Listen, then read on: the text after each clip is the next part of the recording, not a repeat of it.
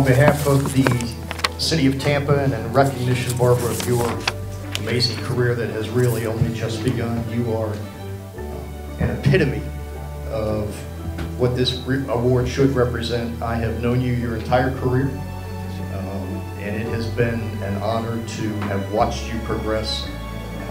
You represent the future of Tampa Fire Rescue, and you represent the future of women in the fire service.